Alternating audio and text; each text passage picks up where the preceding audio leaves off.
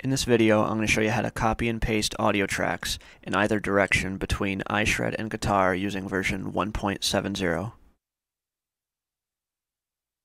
In iShred, I already have a pre-made sequence on this song, so I'll just go to the bottom right menu, hit recorder, and just show that it plays. And this will be the audio track that will be copied into guitar. So I'll go to the recorder again, hit setup, and then go to save as audio track.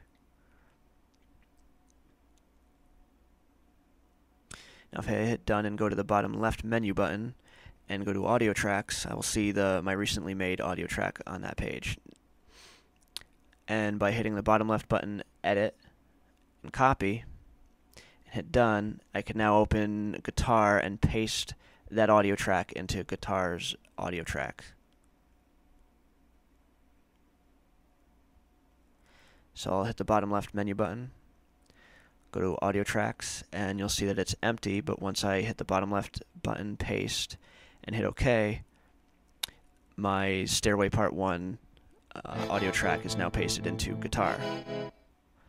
So now I could open up the bottom right menu button, go to recorder, and then go to setup, and I can now import that Stairway track that I made in iShred as a backing track in guitar.